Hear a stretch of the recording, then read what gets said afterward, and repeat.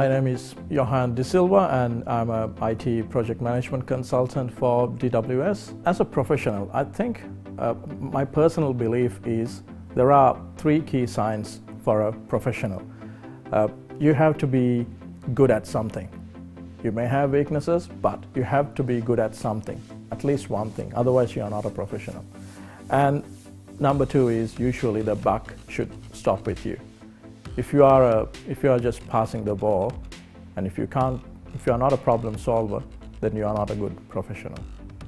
Another aspect of a professional is contributing to community, definitely, to your profession and the community. In that area, I'm currently the Vice Chair of the South Australian Community Society chapter, and also I run the IT Project Management Special Interest Group within the state.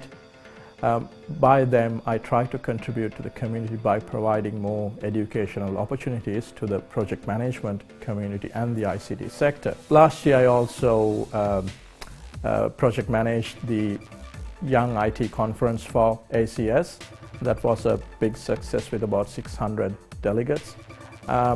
Similarly, for next year, I'm organizing the Project Management Institute PMI conference, National Conference for 2016 in Adelaide as well.